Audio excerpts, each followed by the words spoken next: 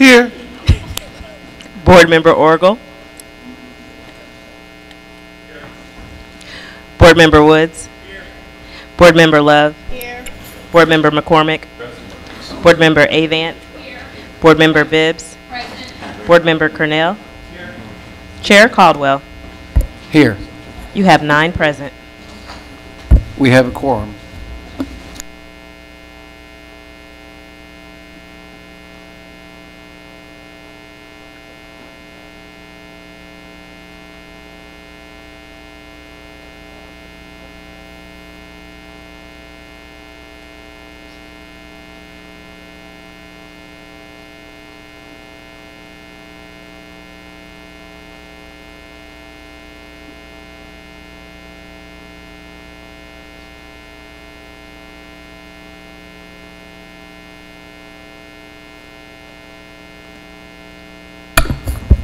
Please stand for the Pledge of Allegiance and a moment of silence. And please keep Ms. Brenda Allen and her family in your thoughts and prayers. She lost her sister.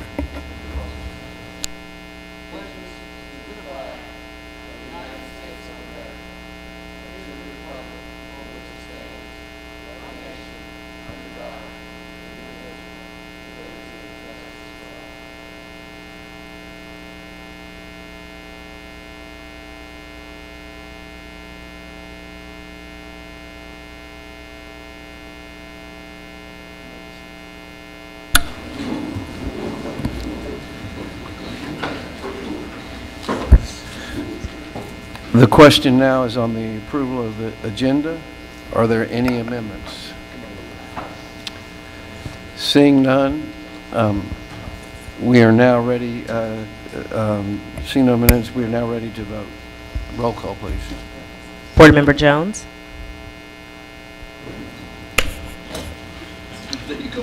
Are you here? Are you okay with the agenda? Board Member Orgel. Board Member Woods. Here. Board Member Love. Aye. Board Member McCormick. Here and aye. Board Member Avant. It's upon the approval of the agenda. That was Board Member Bibbs. Aye. Board Member Cornell. Aye. Chair Caldwell. There are 9 ayes. Thank you.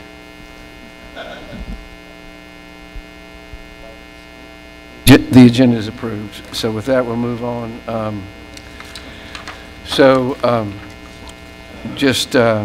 In my comment, I don't have very many comments today. Just you know, we've gotten reports of the academic achievement, and we are going to review that as a board. And it just shows that we have work to do, but I think if we're all determined and work together, there's not anything we can't accomplish. And I'd ask that if other board members have things they'd like to speak about, you're certainly welcome to use the rest of my time. Seeing no lights, I'll pass it on to the superintendent. Just very briefly, board members, and with these KPIs, just to Mr. Caldwell's point, you know, we've been reviewing the data very closely, and the work is just so hard. I mean, we've spent a lot of time in schools over the last few weeks, and there's just such a huge transition that has to take place.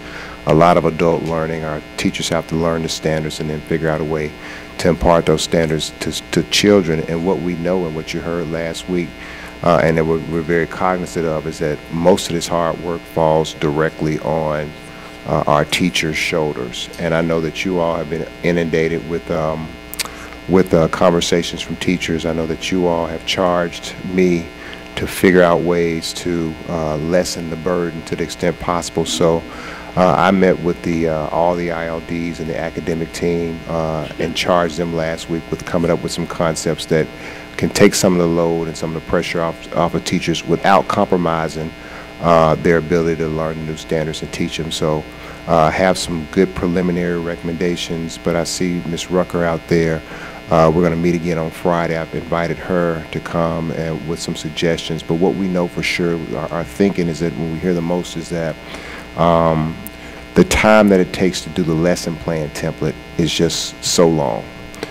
And so, but I do want to just say, from my understanding, what happens is, because these standards are so new, there is some value in going through the lesson plan, doing the mental exercise of planning your lesson. However, we think we have a way to do that for teachers so that they don't have to spend that extra time going through that. So we're going to be looking closely at figuring out how to take the lesson plan template off of their shoulders, help them with collaborative planning support, do more virtual training so that they don't have to actually go to the TLA to get trained. They can view it on the computer. And then also we're trying to figure out if there's a way we can offer a financial stipend to teachers when they do go to do the training. We're trying to work that out. But we think that with our teacher partners and with our school leaders, we can come up with something to lessen the burden. But having said that, board members, you guys have spent time with some of this curriculum. We're going to do a deep dive on Thursday in our academic review meeting and lay out our full academic plan and timing and all that.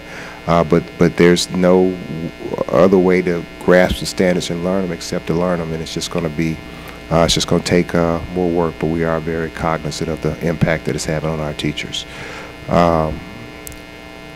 Unless there are questions, I'll turn over to Ms. Lotz for.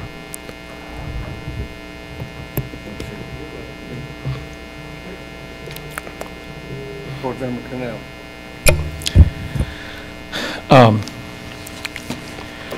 I think we need to understand what the teachers and the superintendent are going through in that it looks like the state, after saying that we're not going to do Common Core, has now befuddled everyone by requiring mathematics be done in a very uncommon way. And so the superintendent, as an officer of the state, and all of us are supposed to follow what the state asks for. And I think, Board Member Woods, I think we ought to come up with a policy and present it to the legislature as to what we think we do or don't like about what they're requiring of us. And it's required because they will be tested on the mathematical way of doing the math. I would love to see some of those tests or some sample tests and see what they're doing. The second thing is that, and I'll when you bring back your analysis, I have a little analysis. If anybody has seen the T-VAS equation, it's incredible. It's actually mystical. And I won't go any further, but I think the fact that they have put something like that on top of judging us is ridiculous. And so, you know, we ought to be allowed to go ahead and run the schools and educate the children. And imagine what we could do if the state actually laid off of us in some areas, let us teach math the way math needs to be taught, quits judging all the children based on mystical equations, and actually gave us the money we're supposed to get. So I want to thank everybody within hearing distance in the World Wide Web who's been helping our students, that it's like climbing a fence, that it's leaning towards you.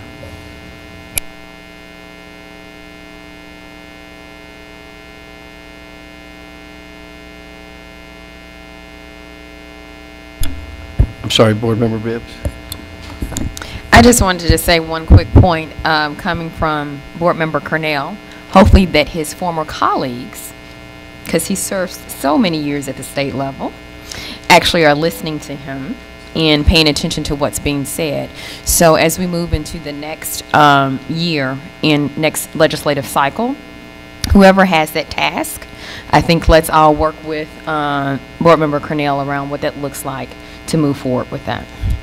That, Ms. Bibbs, and also I'd say too, we've been talking about it, working with some of our teacher partners, we really need to do something about RTI. Because what happens is the state has a intervention model that assumes that 3 to 5% of your kids are tier 3, but we've got about 60% of our kids tier 3.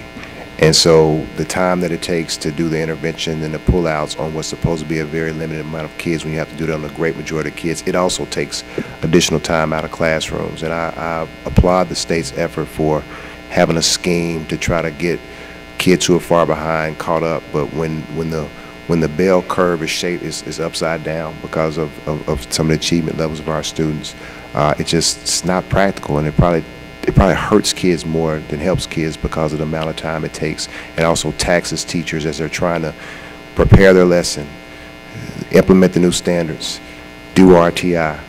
It's almost just not humanly possible. So I think that would be certainly something we're going to be asking the board to put on the legislative agenda.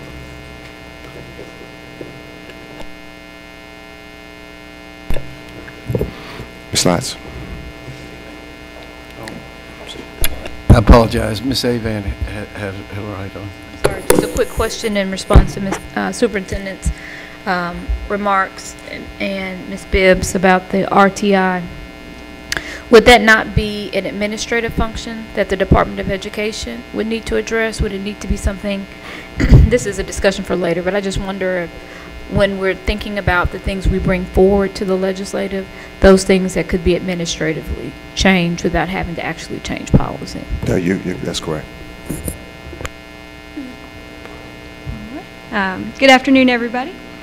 So our KPIs for this month are all around priority 3, which is around developing teachers, leaders, and central office to drive student results. So specifically what you'll see here are some indicators of teacher performance by TIM score and observation ratings, and then also the teacher vacancies on the first day of school. One thing you'll also note here is that we don't have yet the overall TIM score ready to provide for you. I believe the state just released most of that TVOS and achievement information to teachers on their scores this past Friday. So we should have it pretty soon, but just not in time for this particular presentation, so we're going to focus on observation ratings specifically. So in terms of key findings, we've seen a pretty steady increase in observation ratings over time, and that's at all 3 grade levels. A little over 2/3 of our schools averaged observation score 4.0 or above on a 5-point scale this past year. In terms of teacher vacancies, we had 176 total on the first day of school, but a little under half of those were open for 30 days or more. So here you can see the distribution of teacher observation ratings over time. The yellow bar and the dark blue bar show you the percentage of teachers that earned a level 4 or level 5 score. And at the top you've got the 14-15 school year, and at the bottom you've got our most recent school year. So you can see those trends have been about the same year over year, but we've had a couple percentage points higher, teachers getting a level 4 or 5 average in the past couple of years. And if we just pause here, board members, I know that this is important to you all because it's always, when we talk about compensation and the teacher evaluation, there's always this myth that there are so many teachers and the evaluation is you can't get 4s and 5s. I think that this is roughly 80% 4s and 5s and 93% 3s, 4s, and 5s, and it actually is going up.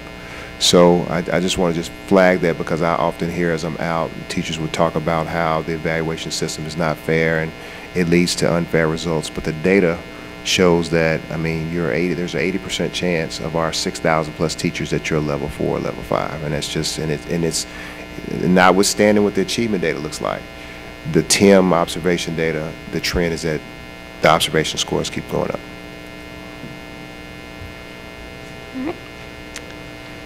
So one other view of this is to look at the average observation score over time, and we broke this down by grade band. So here you can see across elementary, middle, and high, the average observation scores increased from 14-15 to the 16-17 school year. And again, we had about 2/3 of schools earn a school average of 4.0 or higher this past year. I think Ms. Avan had a question. Well, Mr. Orgel has a question too, so if you go ahead. So Superintendent, maybe someone can explain, because there's such a disparity in what we just saw as our TVAS scores, but we have TIM scores that show our teachers at 4s or 5s, how do we align the two? So how is it for me, a lay person, to understand how the TIM scores could be so high for 4s and 5s? How does that apply to then what instruction looks like in the classroom? With us having TVAS scores of the growth that we had this year, is disheartening. So it's hard for me to reconcile the two in how we as board members then take this information and then support you as the district from a fiscal standpoint. So I think, Ms. Avan, it starts with, because this is obviously something we've wrestled with for years, it starts with the TIM process, right? So what you basically are doing is within a snapshot of time, 20 minutes or so, principals are walking in and they have a rubric and they're trying to figure out, is the teacher hitting the rubric? So the reality is that after doing it for a few years and somebody comes in your classroom, you just know how to hit the rubric. And that's not to undermine the wonderful teachers we have out there, but at the end of the day, you're basically saying, let's take 20 minutes, and I'm simplifying, take 20 minutes, and I know you're coming, and in these 20 minutes, can you do these things that you know I'm going to be looking for? Mm-hmm. Now, the rub is for some of our schools, for some of our teachers, in tested subjects, their school scores are included in that, and that's a little different. So we're talking about the TIM scores. But what our data says is that all of our teachers are above or significantly above expectations. So I think that we have to start to think about,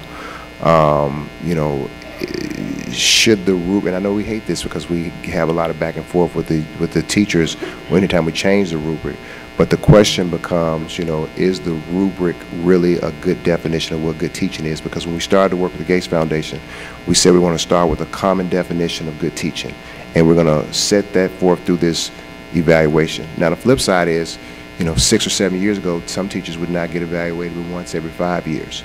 So I think that somewhere between where we are right now, where we have a snapshot of time where you can really be rehearsed versus not evaluating at all, we got to figure out what the right measures are, or look to multiple measures as we start to really try to evaluate teachers. And oh, by the way, it takes a lot of time on teachers. They have to prep for it. It takes a lot of time on principals. They go in there and spend all day and weeks and weeks and weeks evaluating all the teachers, and teachers are trained to hit the rubric. Well, I think the challenge for us is, for me, I'm not going to speak for the entire board, the challenge for me is with the amount of time that it takes for principals to go in and make sure that effective teaching is happening, meaning that instruction is happening, and that they're covering curriculum in the time frame to meet those particular benchmarks. But we're at a flip side now that we're saying, our teachers are saying, with the new standards, how are we taking that information and then supporting them in the classroom? That means that our not only are they doing effective teaching, but that our kids are also making the types of gains they're making.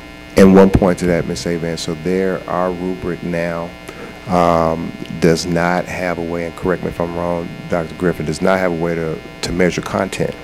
So you really are talking about, as you're in the classroom, are you doing these agreed upon things? Which I would say we've got great teachers and they know how to do it. And I think that once you've done it a few times, so, at the end of the day, we probably need to have some conversations about how do you integrate content into the evaluation, how do you change it to be more reflective. But we didn't want to change this too, as we try to figure out how to. And I don't think that's not, that isn't my suggestion, definitely about changing the rubric. But I think what we're saying is we've now saturated that we have effective teachers. I agree. I mean, we're saying that we've seen that over the last few years. The majority of our teachers are 4s and 5s. We're at a different place now, where our teachers are saying that they need the support in order for our kids to be able, for them to be able to grasp the content, and then for them to be able to teach that content. And we'll also, Ms. Avan, provide to the board, I think the state does a report every year that highlights the rate of drift. Is that right? Like where they kind of look in and look at the alignment, but for all the districts, okay, here's what your evaluations are saying, here's what your achievement is, and tries to make sense of all that. So we'll share that with the board. Board Member Love. I have a question, Superintendent. So the TIM score, is this reflecting the school and the student input for the TIM scores? This is just the teacher? This is just the teacher part, the observation piece. Okay, so I'm going to jump off subject real quick, but I'm coming right back. So when we talk about our data that we have, our school data, I know that the principal observes the teacher. That's correct. And then the ILD observes the principal or works with the principal.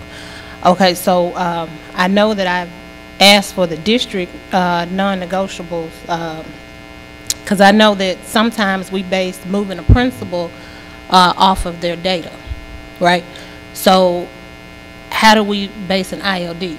Because if you have an ILD who is constantly at a school and you remove that principal because you say he or she wasn't effective, but the ILD is still there, how are we able to ensure that that ILD is doing exactly what he or she was given the job to do? I think that's a great question, Ms. Lovin. Just in all candor, I think most of the ILDs have been around maybe 4 years, and this was the first year. And looking at the data, I had questions about certain folks who weren't moving schools. And so in talking to Dr. Griffin, what she said was she wanted to at least have this year to be able to counsel folks and set the expectations, but we are looking at that. I mean, I think if you have, you know, what we usually do is a school, 3 to 5 years, 3 on the quick end, if there's been no growth or regression, then we look at the leader. So I think that, you know, 4 years as an ILD, if your schools aren't moving or you're not showing any progress, I think that that's the same process that we intend on doing this year. Okay, so, but I would like to see the non-negotiable, because I know we have them for our teachers, and I know we have them for our principals, but where are the non-negotiables for our district level administration? And this will clear out a lot of, this will clear the way to make sure that we're being truly transparent and we're holding everybody who has an interest in our children accountable, not just the people who are employed inside the schools. Dr. Whitelaw, Dr. Griffin, can we make sure we get that information? Okay. And we at the academic meeting on Thursday, can we share it then? We'll have it. Okay.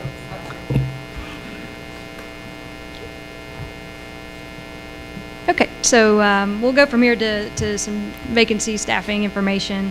So as I mentioned at the top of the presentation, on the first day of school we had 176 teacher vacancies, and of those, a little under half were open for longer than 30 days. So that might be expected. You can see that there were, I'm sorry, I keep saying that backwards. About 84 were open for more than 30 days, but there were also more than half that were open for less than 30 days, and you can see that breakdown at the bottom of the screen.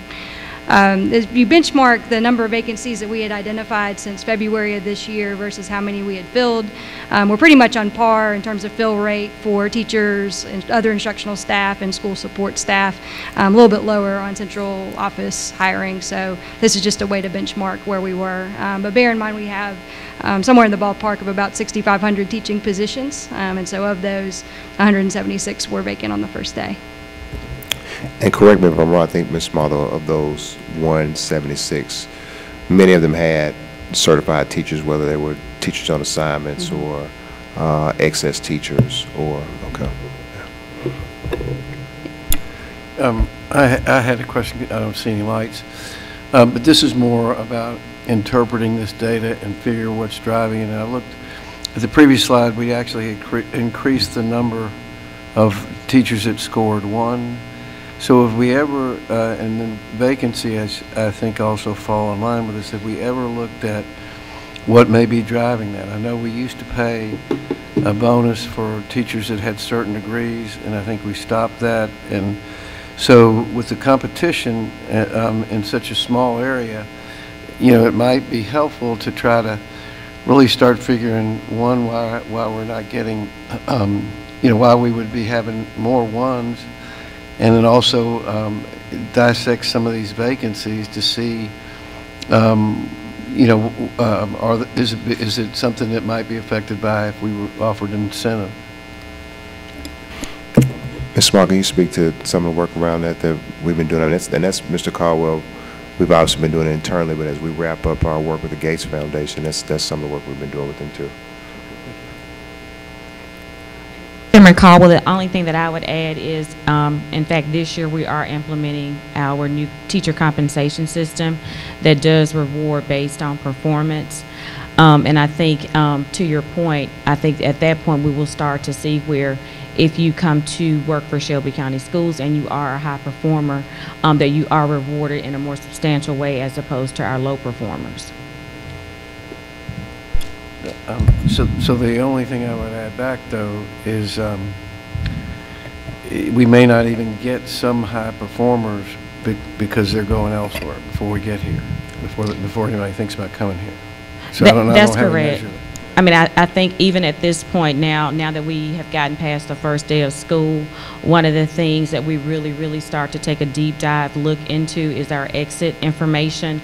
Not only do we just routinely provide that exit survey to those who may be resigning or leaving the district, but at this point in the school year, we're actually in the process of calling folks who are resigning to figure out the reasons why and to see if we can develop strategies along in collaboration with our other departments such as academics to troubleshoot, because I think last year what we saw was the number one reason teachers were leaving was because of compensation, which is why it was so important to make sure that we implemented the new teacher comp plan. And so what we would hope to see is a shift and that no longer become or be the number one reason as to why teachers were leaving. So we really do take a close look at that exit survey information to help determine the strategies that should be implemented. Board Member Love. Chief Smiles, I can't remember the name of the program, but it was implemented through the state of Tennessee. I called and asked you about it. I can't remember it. But it was a program to help certified teachers, or to help teachers get certified. It was a 3-year program. Anybody know what I'm talking about? Is it like the... I don't remember the name of the program, but, you know, there are alternative certification and licensure programs for teachers who did not, you know, go through a traditional teacher education prep program. There are certain requirements that are in place that allow us to hire those teachers on a waiver or permit, as long as they have the necessary GPA, and they are allowed, I think they're given up to 3 years to go and complete that TEP program.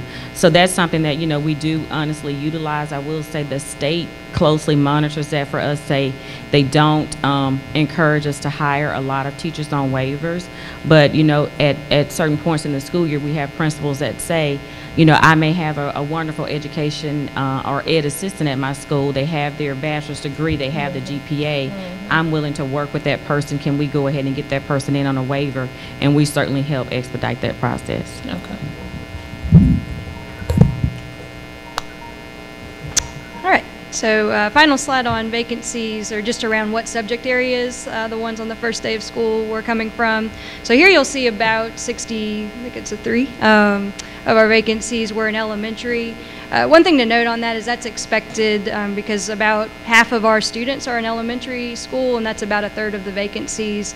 The reason that you're seeing it bear out that way is because you don't typically see all of the subjects being broken out in elementary the way you will in middle and high. So all of those middle and high school subjects are just divvied up on those other bars there. So any questions here? No question. Okay, so I will close with a few of our recommendations. So certainly we want to continue to provide professional development and guidance to ensure that our evaluation practices are being administered with fidelity and that we're giving teachers really good feedback for the new standards in place.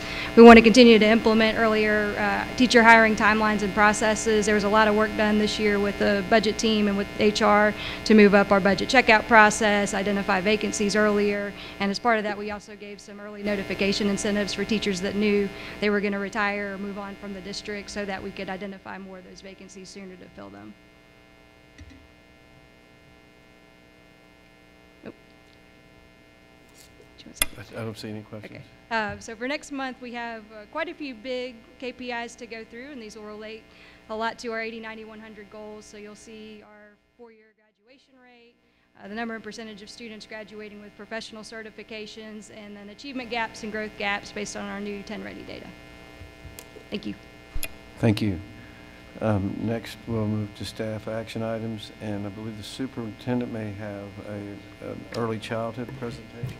Thank you, Mr. Chair. We have a few items around early childhood, particularly the Head Start application, the voluntary pre-K grant from the state, and some other items that go along with those. And I know that you guys, I know the Policy Council discusses, I believe that Dr. McClendon discussed most of these issues with the board, but I wanted, just for some context, for her to do a quick presentation around some data we've recently received on our early childhood programs.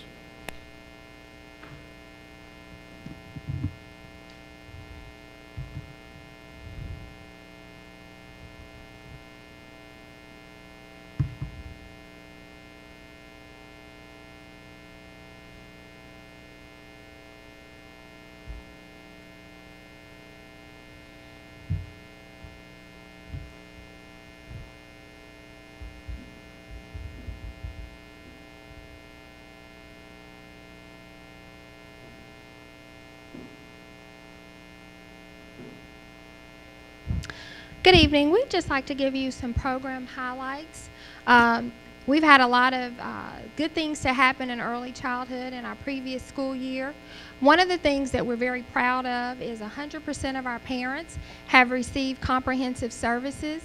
And what that means is set up like the Head Start model. Each child receives a family service worker. We have family outcomes and things that we work with our parents on. And so each child in our program has been fortunate enough to receive those comprehensive services. 49% of our pre-K students have entered kindergarten, what we would call kindergarten ready, according to our MAP assessment. We know that our MAP assessment is the district assessment that we use to benchmark our students, and so we know that about 49% of our children are entering kindergarten ready. We also work on early literacy skills and how we benchmark our students on early literacy skills. 74% of those children showed on early literacy skills, which are things like vocabulary, letter recognition, that 74% of those children actually were prepared. We want to look at our data over time. In 2014, we started out with about only 68% of our children being proficient in what we would think early literacy skills. And we can see that in 2016 we were at 74%, and then again in 2017 we were only at 74% again. But that still is something to be proud of because we started much lower. This particular cohort last year started much lower than the 2016 cohort did. And so they showed more growth over time. We're required to give our students the Brigance data. The Brigance is an early childhood assessment. It tests things like gross motor, fine motor, language development, literacy, math, self-help, and social and emotional. Those are all things that we think of in the early childhood continuum as being school-ready skills. And as you can see, that at the beginning of our year, our children come in with lots of numerous challenges, and as the mid-year data shows, we grow over time, and then by the year end, we can see that we really put a lot of effort into it and that our data has risen. Sometimes we look at data, we give a lot of assessments, but one of the things that our program is required to do is we have an outside evaluator come in. I know you guys are very familiar with the Vanderbilt research study that a few years ago sort of talked about what types of things we were doing or not doing in early childhood as a state. Vanderbilt is coming in currently and doing some research assessments with our children just to see where are our children ending up compared to the rest of the state and amongst each other. So they went to about 95 early childhood classrooms. They selected randomly 900 children, and they focused on areas like literacy, language, mathematics, and self-regulation. One thing that we're very proud of is we had the largest gains in the state on the PPVT, the letter knowledge, the spelling, and the applied problems. And I know often Shelby County Schools doesn't get to celebrate being sort of at the top when it comes to our students and their ability to achieve. And we are able to demonstrate this in early childhood in that study.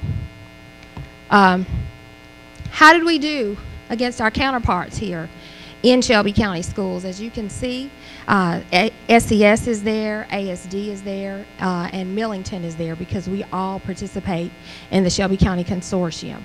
As you can see with the PPVT scores, which is sort of a Peabody picture vocabulary test, we scored very well as a part of that cohort. Letter knowledge, we also scored at the top of that cohort, and spelling we did as well.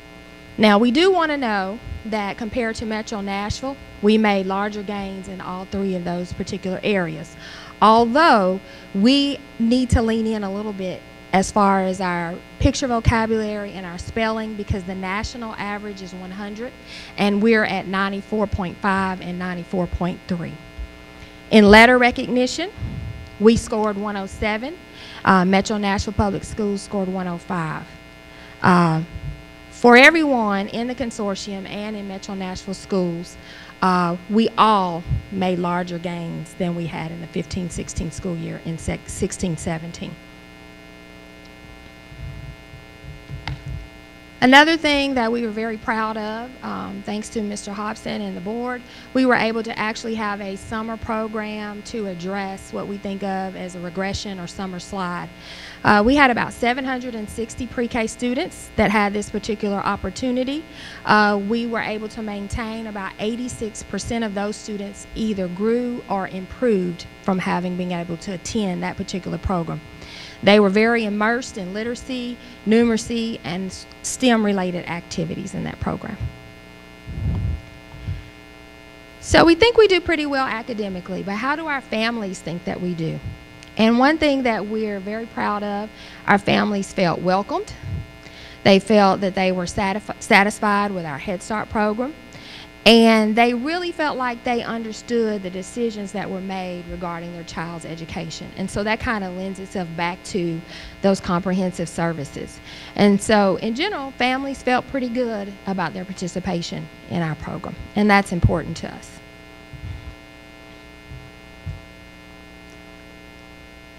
And I just wondered if you have any questions. Board Member Avant. Well, congratulations, Dr. McClendon. It's really impressive how our students have grown over the last year, and we know that that is a lot to do with your leadership and the folks who work very hard on your teams. I did have a question about for the tests, that the Brigance test, as well as if you could, how was this test administered? So teachers or teacher assistants actually sit one-on-one with children, and they ask them a battery of questions, and some of them also are observation notes. So when you look at social and emotional, you might think of, is a child able to get in line and stand patiently and wait? If someone else has a toy, do they know how to kind of redirect themselves and pick an additional toy? Gross motor, we know in early childhood, the biggest way children learn is through play. So they do have a lot of gross motor time. And am I able to skip and hop and jump? Because those, believe it or not, are factors that lend itself later on to do children show up with some sort of learning disabilities. And so that's the way we actually administer that Brigance assessment. So a question for Superintendent, and I guess thinking about this moving forward, is how these scores help us relate better to where children are supposed to be as far as the first MAP assessment. So I wonder if we've taken some time to look through the correlation between those students that were a part of the Summer Learning Academy for both pre-K and our 6,000 students that participated this summer, how they did on the first MAP. I know my daughter's been taking the MAP test for the last 2 weeks. So thinking about if there is a direct correlation between growth for those students that participated in the Summer Learning Academy and where we are for MAP scores for the first MAP test. Yes, and we'll share with you, Ms. Avon. What happened was, I guess, for those the Summer Learning Academy students, we kept tracking them through the Achieve 3000, the iReady. So I think that what the plan always has been to take a look at them and look at the growth, and we'll share that data with the board. Yeah, you have it? Okay. Well, and it'd be great if our co-chairs of academic achievement, if running it through their committee might be a good way to share that information back to us so that we can see whether our return on that investment will yield us what we need for next year. Thinking about that for our budget for next year. I believe it was very positive too, so yeah, it was good. Board Member Woods. Thank you, Mr. Chair. On the other assessment, I think you mentioned it was iStation scores. Superintendent, is the district still using iStation throughout all grades, or are we only doing that in the early grades? We're currently only using that in pre-K. Our preschool development grant is funded as our match to, our county commission grant is funded as our match to our preschool development grant. They wanted us to all in the consortium use the same assessment, and they wanted us to have longitudinal data. So they are requiring that we continue with the iStation. And so pre-K is the only grade level that utilizes that assessment. So to my question, that means that beyond pre-K, will this population continue to be tested with iStation? No, but they do switched to MAP, and we have seen a very heavy correlation between other assessments like MAP, PPVT, and other assessments that students are given and their iStation data. So what constitutes a longitudinal study? Because you indicated that they're no longer going to be using iStation test scores, so there is no correlation there. So are you all part of it like today, but next year you won't be? So the preschool development grant will be an additional year, and so although we are tracking our data over time for kindergarten, first, second, and third grade, we're required to see did the resources that we were given in the grant, did it make a difference in our actual achievement scores? So superintendent, are we able to use the assessment that you moved to, and that's the point I'm getting at, for the pre-K population? Like there is I take it we were using iStation. Correct me if I'm wrong. We were using iStation. We moved to another platform. Smarty Ants. And so even if there is a correlation there, it's still different. So is there a reason, in addition to the grant, and I guess it's more of a question to you, superintendent, and to your admin, to your academics team, but should we not also assess them on what they're going to be assessed on and be after they leave the pre-K programs, so we can see if there's any drop-off without guessing if the testing correlation is there? I guess that's what I'm asking. So I asked that question too, Mr. Woods, and I think that you know, to Dr. McClendon's point, I think the only reason we're doing the iStation is just because we have to with the grant. Because we have to? Yeah, and I think the concern was if we did the other assessment too, so we could have an apples-to-apples comparison, it just would be another assessment. Okay, it'd just be another test they have to take. All right, so my final comment there would be is that I hope that we don't feel, Mr. Superintendent, that when we move to a particular assessment model, if we determine that it's not the best tool, that we are still willing to say, you know what, that's not working out, because we continue to get feedback. Again, regardless of what product we use, you're going to get some feedback from your at the school level, but there's still some talk around whether or not, you know, moving from iStation was a good idea or not. So I guess we'll see that sooner or later. Thank you. Thank you. Board Member Cornell. Yep, mine is a little bit along those lines too. Now the iStation, is that touch screen? The way they take it, they actually can either touch or they can click. So the way it comes up there are lowercase and uppercase letters, and it would say pick out the letter B, and the children would move their mouse there, or they can touch the screen and click on it. All right, now when the kids go to kindergarten and they take tests in kindergarten, are they touch screen or mouse? They do use the mouse, but the pre-K seems very much like a game. And when they get to kindergarten, it's a little bit less game-like, and they will click, but we do use a lot of mouse practice, because that would go back to your fine motor skills, those pincher muscles and being able to click that are required in the Brigance. So we do work through those.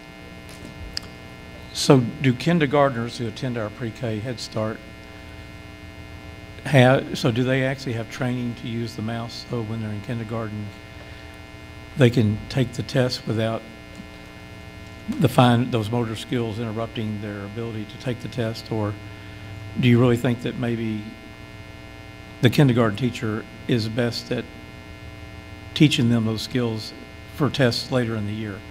Yes, and most of the assessments that we use have something called mouse practice during the kindergarten. So children, of course, who have attended some sort of early learning opportunity, they're very fluent with computers. Those who have not, there's a little practice that they can do with those particular assessments, and even just some game things that teachers do, like ABC Mouse and other things that are available to them before they actually give them the assessment. Most teachers would do that to prepare their students for the assessment. Okay, okay. The other question is, what is the difference between language, in the definition, what's the difference between language skills and literacy? Because language skills are following motor skills, but literacy is not. What's the difference? So with language skills, when we think about language, we think about language arts. We're thinking about the writing, we're thinking about the reading, we think about the speaking, we think about the listening comprehension. All of those are considered to be language skills. When we talk about just basic literacy skills, We're talking about phonemic awareness, phonics, we're talking about fluency when we're reading. So those things are literacy skills, but if you can't do all the language skills, the language and the literacy go together sort of in one big pie. So we're dealing with students who are actually achieving more language skills, but perhaps because there's 500,000 fewer words spoken at home, they don't have the literacy skills yet. Is that? Scott and Riesling's research does tell us that, sir. Okay.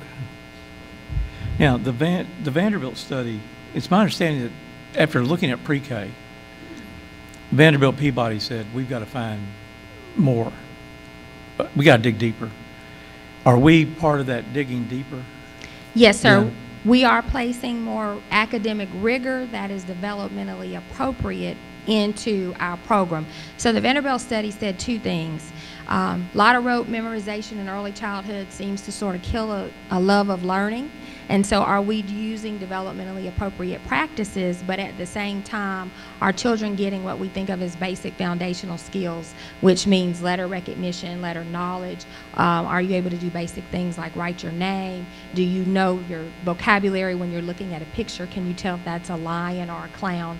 So those are the things that Vanderbilt has really asked us to lean into as far as their research and the things that have come out. Yeah, I got one other question. I appreciate the board members letting me dig into this, but just one quick question. That is, when we had committee, it showed, like you showed, I mean, y'all demonstrated that there is a good 74% based on the federal parameters, and yet by third grade, the state's saying we're not at 74%.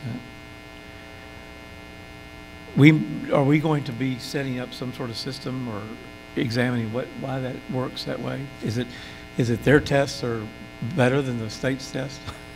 So we have recognized that in the data, and Dr. Burt and I have began to work through and think through a plan as to where we can incrementally do checks to see that our children are not losing ground. So what tends to happen in maybe around kindergarten and first grade, we don't do a lot of assessments, and so our children begin to lose ground. And so we're going to think through how to put in some formative assessments and benchmarks as we go. I would just add to that point of clarification. Actually, iStation is an actual progress monitoring tool for benchmarking. The actual assessment is still aligned with what we're doing K through 10th grade, which is the MAP assessment. So when you transition from pre-K to kindergarten, you're still receiving the progress monitoring, but it's just with Achieve 3000 and iReady. So we still have results that's longitudinal from kindergarten up until third grade. The big focus is how do we close the gap from first grade, normally around the 5th month is when we start seeing the academic gap, but we really got to make it more standards-based. So go away from just being skill-based to true standards-based, because that's what you're being measured in when you get to third grade. Board Member Love. So the iStation data that we have, it's 74%. Is this the first year that we're monitoring the iStation, the pre-K data, comparing it to our kindergartners who are ready? Last year was the first year that we were able to actually track those students. Previously, our children were not were not put into Power School, and so we weren't always able to track our children. Last year was the first year that we were able to put our children in pre-K and then track where they were in actual kindergarten. Okay, don't quote me on this, but I'm gonna piggyback off of what Board Member Wood stated, dealing with the iStation and the MAP test. I'm kind of confused on how we have two different tests, but we're saying that the children leave pre-K at a certain level, and then when we test them in kindergarten on a different test, they're still, they're still improving. So if we go back to bullet 2, iStation only concentrates on letter knowledge, vocabulary, things as we think of as foundational literacy skills. If you look at the fall map assessment and that RIT score of 141, that particular assessment has everything. And so that's how we can determine when our children showed up in kindergarten last year, they came in at 49% of them came in kindergarten, what we would think of as kindergarten ready, based on a full battery of assessments. And Superintendent, the test that our kindergartners are taking, well, the assessment that our kindergartners are taking now, what is that? That assessment is based on what? Being in kindergarten 5 months, being in kindergarten for a whole year, or what level is that assessment on? It is adaptive. It is adaptive. So if they take the assessment in kindergarten second month, then the assessment would come in about kindergarten second month, and then it's adaptive as the months go on. Then the test gets incrementally a little bit harder as children are supposed to gain skills. So the actual MAP benchmark assessment, think of it as being given quarterly. So it's roughly every 8 weeks you give the MAP, but it's also based on how well you perform on the first benchmark. So if I'm Antonio Bird, I take the first benchmark, then my second RIT score is based on where I should be from the first benchmark up into the second benchmark. So it's going to be adapted just for me, whereas iStation is based on what tier group I'm in. If I'm in tier 3, I receive X amount of minutes. If I'm tier 2, I receive X amount of minutes, and it's based on the intervention, where MAP is benchmarking me based on the standard of where I began in the beginning. Okay, so what about our babies who were never in a pre-K program? That's what where do you bring them in at? If they've never been in a pre-K program, when you give them their first assessment, is that a pre-K assessment, a kindergarten 5 months assessment, a kindergarten 2 months in assessment? Where? Because I'm trying to compare. I'm trying to make sure that we're all on the same level.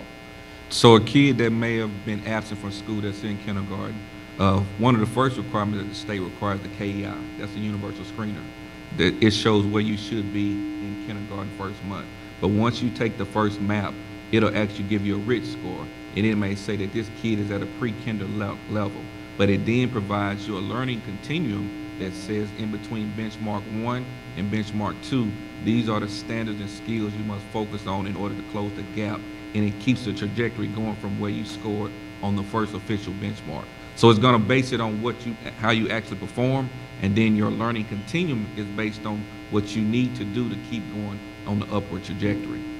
Okay, so Superintendent, just based on that, I don't understand why we don't have teacher aides in the room, because we know we have a high number of children who enter kindergarten not ready because they've never been in a pre-K program or, an excellent daycare center. So you have one teacher working with our pre-K students who are ready, and then that same teacher is supposed to work with 5-year-olds who are not ready. And you're assessing children, and that assessment is going to go towards the TIM score or TVAS, or whether or not they'll receive a bonus or not. So no, I think we need to take all of that into consideration. And I think too, Ms. Love, that I think we did 50 teachers assistants in this year's budget, but I mean, certainly more help in the classroom would be helpful. And I think just to Dr. Bird's point, it also highlights, when you guys get inundated with all these questions about testing, he just laid out what the state requires. You start off, you got to give a test so you can see where kids are. If they score a certain amount, then they're tier 2 or tier 3. If they're tier 3, you got to give them a test every week to progress monitor them so you can determine whether they have a disability. And all that, it's the teachers who are in there doing it. So, but also, I also want to point out, even the RTI and all that process, I think it requires, a lot of this stuff requires certified teachers to administer the test. So you take that and you put that on top of the new standards and all the rest of it. It's a lot. So how many kindergarten vacancies do we have? Or how many? You can send me an email later, because it seems like we need to make sure our kindergarten those classes are filled with certified teachers.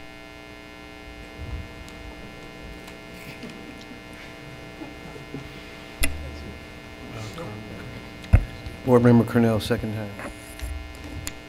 Yeah, in response to teachers' aides, I have talked with Mr. Johnson and the superintendent about a way of reconfiguring classes and adding aides really at 50 cents on the dollar and enhancing the classroom. We actually literally have classrooms where the older girls are doing better than the younger boys, and the kids who do have that 500,000 words at home are doing better than the ones that don't. And so essentially, we have third grade classes with second and fourth grade students. And so what we have is we have this whole variety that really recreates the one-room classroom, the one-room school. And these teachers, whether they have 20 kids or 24 kids, need a teacher's aide, especially with the evaluations that we're having to perform. So anyway, I think we ought to look at that. Board Member Woods. Thank you, Mr. Chair. I just want to bring attention to the fact that since we are discussing early childhood and the programs and highlights there, that we should commend the district, particularly you, Dr. McClendon, and the great work you guys have done. So since I know Mr. Orgel has to be out of here by 7, I had to conclude my remarks to say that you guys are doing a fantastic job. Keep up the great work. Thanks. I don't see any more questions. And now we get to go to the first staff action item, the Head Start funding application. Thank you, Mr. Chair. The first one is just that the $23.2 million Head Start funding application. I think that this has been reviewed with you all and also reviewed with the Policy Council. Next, we move to item 7.2, seeing no questions, the pre-K grant. This is the grant we receive every year from the state. I think it's right at $10 million. And I think this year, correct me if I'm wrong, Dr. McClendon, I think it was a little more competitive this year. And we were awarded these dollars to fund our pre-K classes. Next item is 7.3, Teach Stone Training, LLC, software and products for early childhood. I think 7.3 and 7.4 are iStation licenses and some PD. And I think all this is required by the Head Start grant. It's paid for out of the Head Start grant. And I think it's been the Policy Council. I see no questions. We'll at least give board members a chance on 7.4. And without questions, we'll move to 7.5, Shelby County Government Board of Commissioners, grant award to early childhood. 7.5 is a grant that we receive, I think this may be the last year, next year, yeah, from the Shelby County Commission for $1.8 million to fund several pre-K classrooms. Board Member Orgel.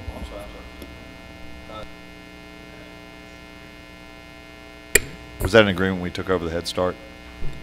Which one, the last one? The thing about the computers. No, this one. Yeah. No, this is actually, if you recall, Mr. Orgel, Mayor Luttrell, about 3 years ago, committed to funding, I think it's around 30 classrooms, Shelby County, I think some in Millington and some in the ASD. And so that's separate from apart from that. But it wasn't part of our, it's not part of our maintenance of effort. It was separate. It was a grant. Yeah, So yeah, exactly. They give it over to a foundation or something, and they fund the classes. Gotcha. Seeing no questions, we'll move to the 7.6. I doubt that the superintendent may have a virtual schools presentation. Doubt it'll be as well received as the previous presentation. Yeah, so 7.6 and 7.7, as the board knows, we just finished up a 3-year pilot program, I think with 19 schools, doing some blended learning, and we obviously had some mixed results. what happened after we pulled them out of the schools, we had several schools who asked if they could continue on. So what they've been doing is there's a free subscription that they've been using, and they really want to use it in schools. And one of the things we looked at was their usage rate, because what we found out from our pilot was that the main thing that held folks back was people were afraid to let kids take the devices home, and then schools felt like they just didn't have enough time to really use the devices in the class. So schools have asked to use this. They had high usage rate. There's not the big cost because, as the board knows, we've actually already purchased computers for these schools. So it's really just for the license for the curriculum and some professional development. So I'm going to ask if the board will indulge us for a few minutes, just a really quick presentation around this request.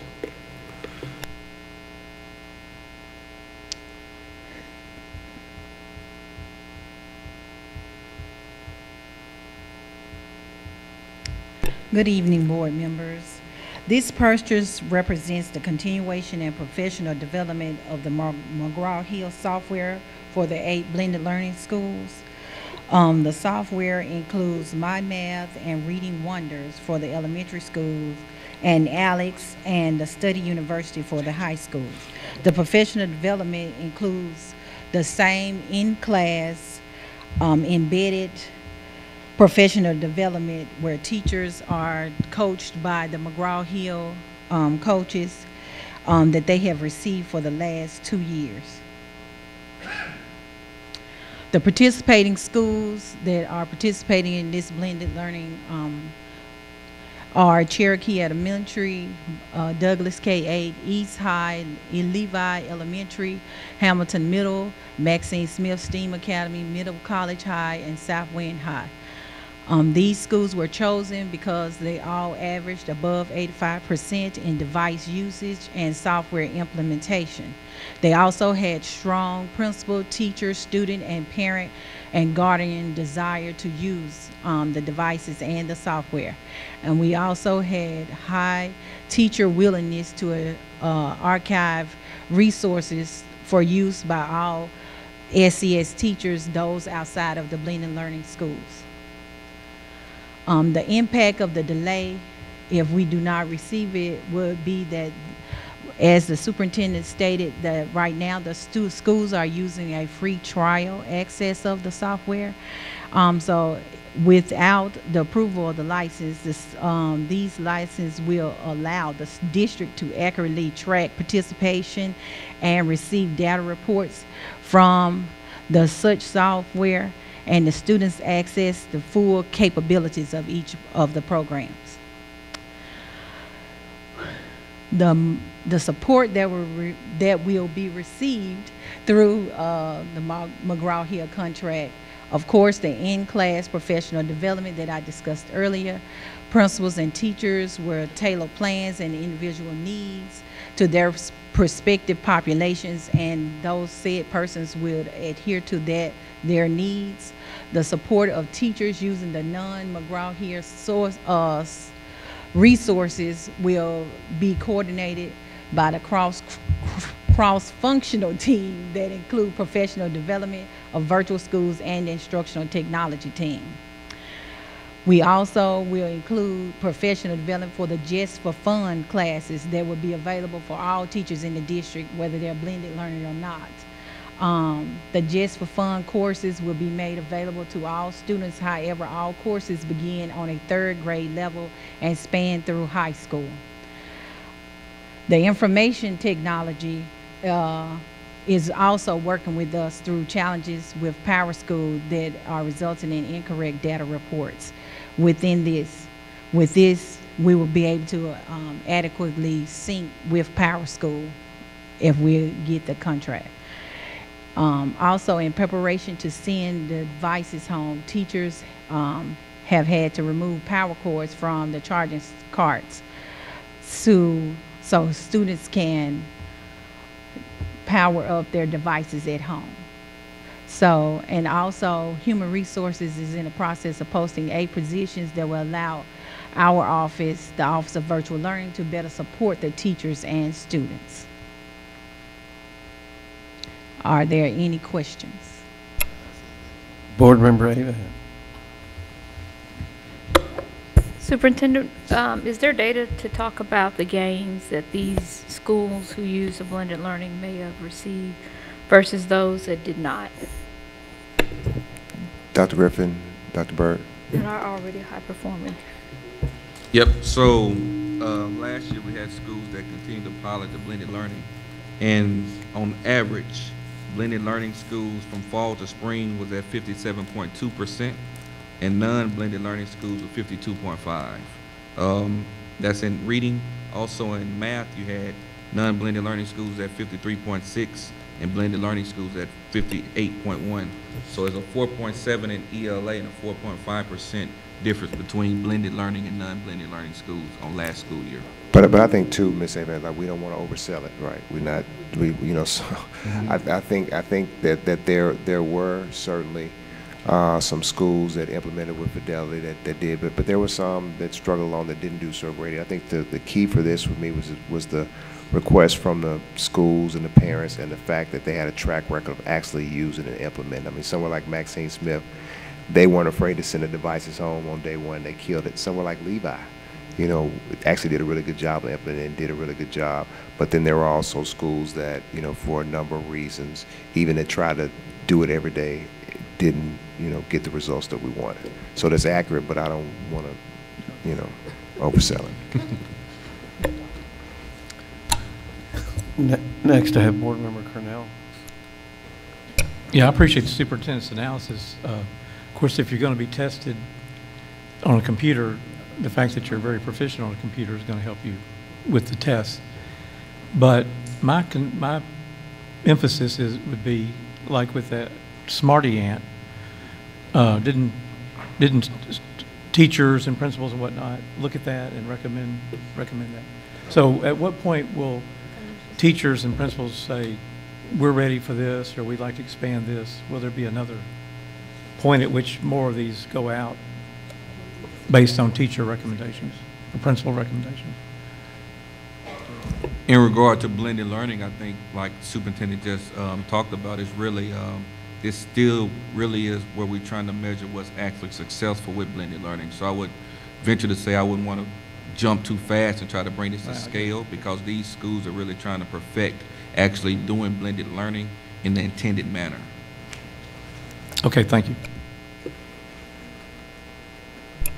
Seeing no more questions, I guess we're on 7.6, and that's McGraw-Hill, digital curriculum for blended learning. So, yeah, that was from Ms. Carter. That's the curriculum licenses itself. And does that include 7.2, 7.7? I mean. Yes, well, 7.6 is the license, and then the 7.7 is the professional development. All righty. So I don't see any more questions on either of the two, so we'll move to 7.8. This is Mr. Orgle's favorite. Yes, I was going to say, but I'm going to tell them that it makes it easier for kids to get loans, you know, scholarships and things like that if we are continue to be accredited. Oh, Mr. Orgle has a question. For the 6th straight year. I'm sorry, Board Member Orgle. Well, you call me whatever. No, don't give me that opportunity. So I'll ask for the 6th straight year. Can we at least get a discount? Or is it done per student, or how do you do it? Mr. Wyatt.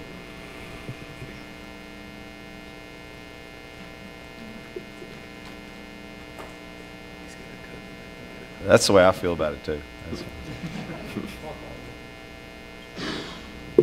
It's a flat fee per school. Oh, it's not per pupil or anything? No, it's a flat fee per school. Really? Mm-hmm. You mean for the number of schools we have? For each school. Right, so like Whitehaven, White Station, yep. Bolton. It's $900 per school.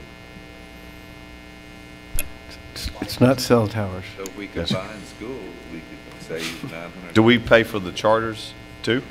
We do, because this is a district-wide process that includes every school, and every school has to go through it in order for us to have our district-wide accreditation. What about the ASD? We do not pay for the ASD. Do the charters reimburse us? They do not. Have we asked? That was Kevin's question. Because it benefits everybody. I mean, that's just a... Yeah, I'm not aware of us having asked, but it's something we can certainly look into.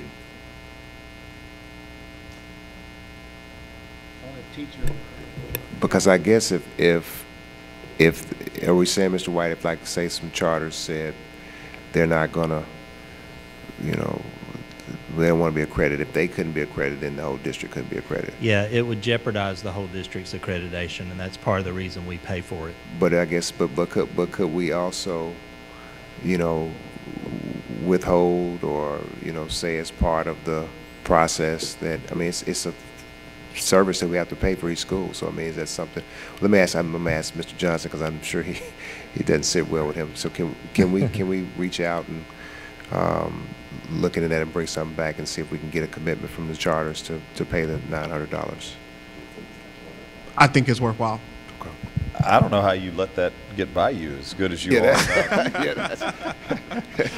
think it's worthwhile. Can we have a report on that next week as part of not putting this on the consent agenda? I just want to know what we come up with. Okay. I think that's only fair to share that cost. And I'm not going to say what Mr. Wood said, but I'll clean it up. But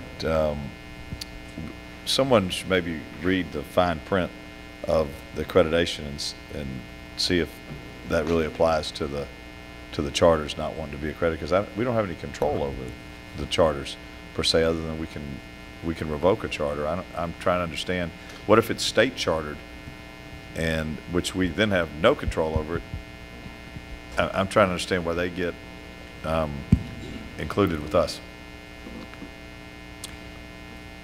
It's because we've chosen a district-wide accreditation process, which includes every school we have in our district. You could do school by school, but then the whole district would not be accredited, just individual schools would be accredited. And it's more expensive to do the school by school. We actually get savings doing it as an entire district. I thought it was $900 a school. It is under a district-wide accreditation process. How much is it otherwise? I don't know. I'd have to find out what their current fee is for doing the individual schools.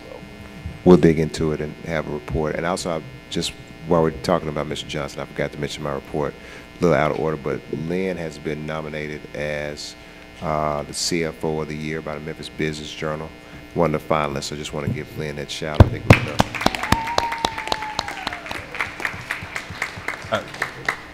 My second time.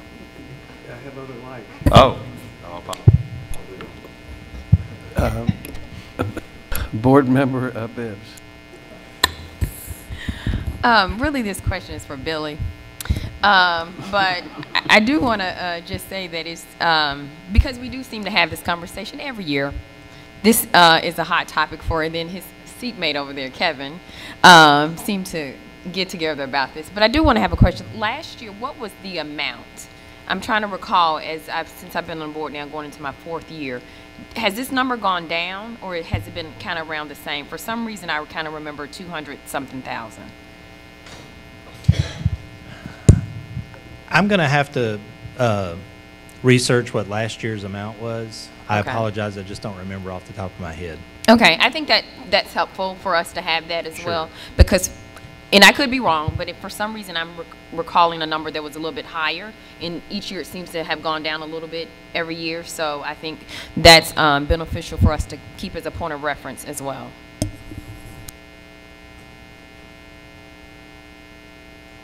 Next, we have Board Member Woods. Thank you, Mr. Chair. Lynn, the first thing I'll say is that I think we can contractually, since we contract with each charter school, I think we can have within in the contracts, Superintendent, that every school will be required to be certified. So either part of their application fee or through their contractual obligation that they have to participate and fund the certification process. So I think we ought to look into that, especially with the growing number of charters. You know, that's $1,000, roughly $1,000 per school, amortized over multiple years. That's a substantial cost, I think, that the district, just for the sake of being certified. I don't know. Again, we often say it's putting ourselves at risk, but so is throwing out $100 grand is also risky. The second thing I'll say is this the only certifying entity or organization that do this work? And are they hiring? Because that's a pretty sweet gig if they're the only people doing it. Sorry, Madam Jones. There are other accrediting bodies in the U.S. This is the one that's formerly known as the Southern Association of Colleges and Schools that primarily does the Southeast area, but there are other accrediting bodies in the U.S. So we don't bid out the process, Superintendent, we just pick whichever one we want to be certified by? I think that's accurate. That's correct? Yes. Okay.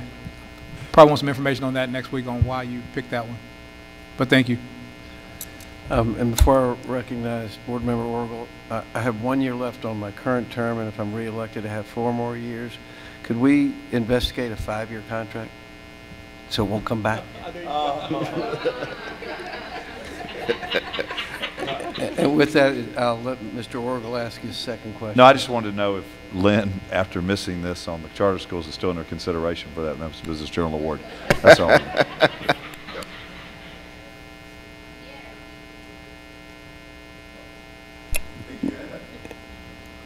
Point to mention is that, you know, serving on the charter school compact, leading that group, we had a discussion around shared services, and there was a willingness from charter schools to contribute to a variety of things. So I do think it's worthwhile presenting them with this, because it also benefits them, and they may be more than happy to share in that cost. And also we benefit because we have some very high performing charters, and we benefit from having them part of the process. So. Board Member Bibbs.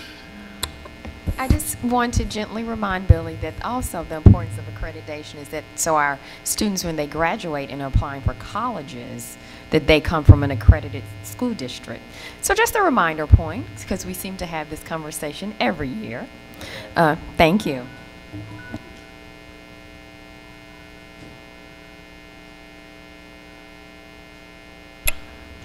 We'll have to dock him for that. So I think we're ready to move on. Any more questions going once, twice? Okay, we can move to 7-9, short-term, long-term disability insurance. Thank you. I think that Ms. Smallman presented this in a different form. I think there was a lot of concern. I think initially you guys maybe heard some pushback from constituents around what we initially wanted to do was make this our short-term, long-term policy, and then for employees who have services through other providers, not allow those providers to do not direct deposit, but payroll deduction.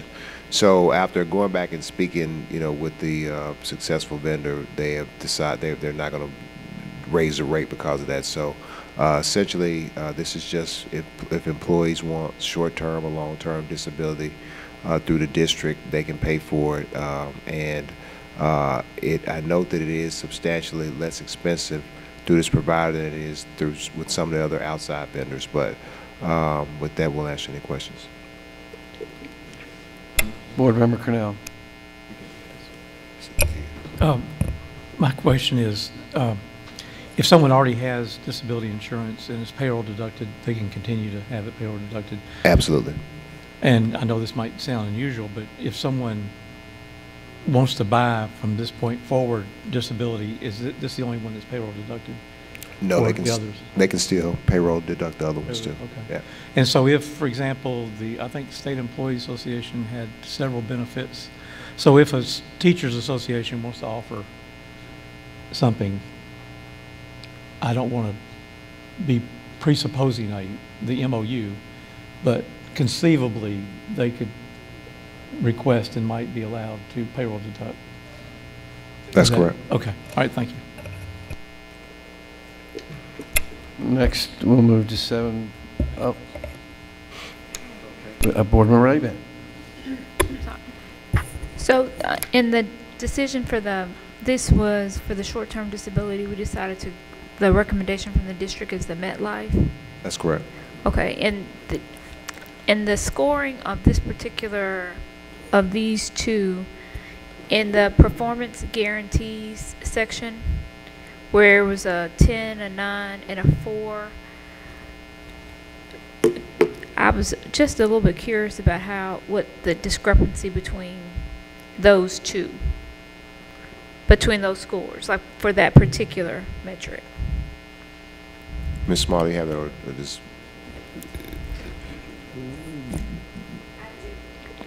I do have the metric. Do you mind repeating your question? I was looking for the actual scorecard. Sure. On the scorecard, it has under the performance guarantees, the difference between scoring is a 10, a 9, and a 4. And so that's a huge discrepancy from the top two versus the third. So I was just trying to get some understanding about those particular points. I think I can probably follow up with you on that information. Normally, the performance guarantees discuss the amount of fees that are at risk if the selected vendor doesn't perform in a certain manner, or they don't adhere to the outline performance metrics that are in place. So normally, when you see a vendor that scores low, they were not willing to put a substantial portion of their fees at risk. But I can get the exact details for you on that one. I just wonder because the two top vendors, the score between the 2 and the 1 is just, it's so slight in what you got as the final score for these two. Yes, ma'am. I'll be more than happy to confirm that information. But in most instances, when you see this variation, it's because certain vendors weren't willing to put as much at risk in terms of their fees and potential earnings from the program. A percentage of their fees, which it comes back to the district, or a percentage of their fees that's added on to the cost for the employee? So normally when a performance guarantee isn't met, they will shave off that portion from the bill that they send to us. So essentially the district would say, but since these two benefits are 100% employee paid, any savings from a performance guarantee will go straight back to the employee. Okay.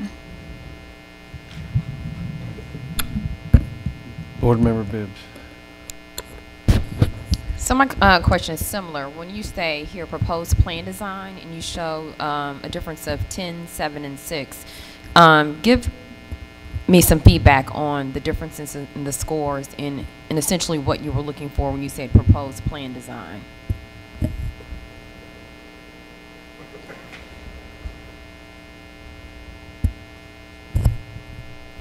In the RFP, we have outlined the benefits or a framework for benefits that we would like for the vendors to be able to offer.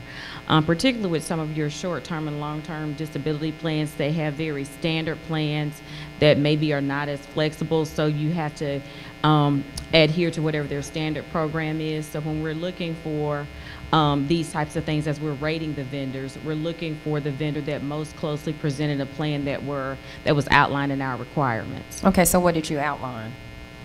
We can get you those exact details for the benefit program. There are always the benefit details are very intricate, so we can definitely get you those various categories. But like for example, what we would ask is for the vendor to maybe quote a benefit based on a 60% income replacement program, in addition to a 66% income replacement program for these various benefits. So we can get those requirements that were outlined for you. And I guess I have to ask the superintendent around, this is more around a vendor question. If according to what we're saying here, it's a particular vendor in which we know that has not been the best for us in the past, how does that weigh into when we make decisions regarding that? Well, I think that that really goes to some of the discussion we had earlier today around the procurement process, and you know, you can put whatever factors you want to, you know, as you score. And I think that you know, I'm not aware of anything in this scoring saying if you've done business with us before and there was an issue, then you can get dinged if you've sued us before, like, you know, those kinds of things that can go into the RFP process. So that's certainly, I'm sure, something that Ms. Phelan, you know, was talking about today, and we'll take a look at. Definitely, I would love to make sure that we include that, because I do have concerns around this recommendation based on that alone. And I think too, I mean, just the vendor, given some stuff we had in the past, right, I had some concerns too, but I think that because this is a totally voluntary if employee wants it or not, and they pay for it. I think, and the fact is, I mean, it's still almost 40% less expensive than some of the other stuff that they can buy out there too. And I just think it just gives our employees just one more choice if they want to exercise it.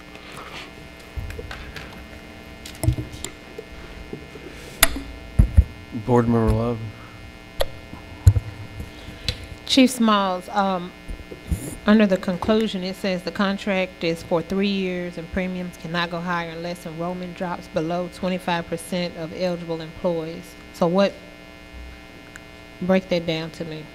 So if the enrollment drops, how much more would this contract be?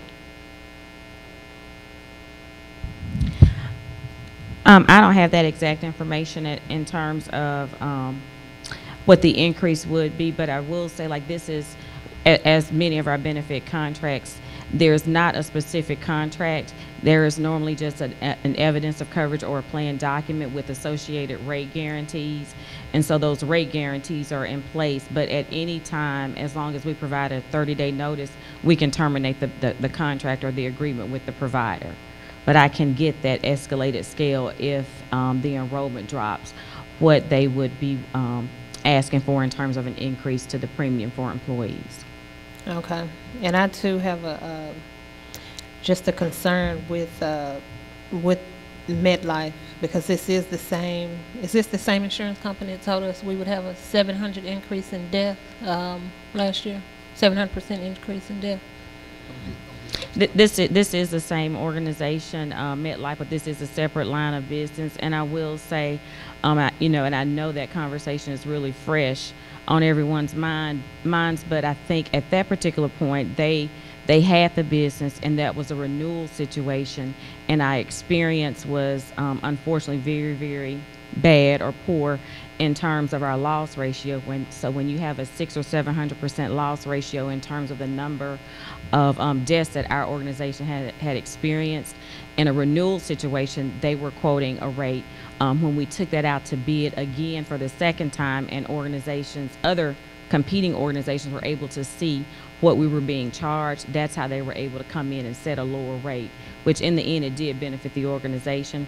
But I do think we had a very diverse RFP committee that included representation from all components of the organization, our union partners, some of the representatives from our other associations. Even though that we don't have an MOU with those associations, they were still represented here, and this was the recommendation of that group.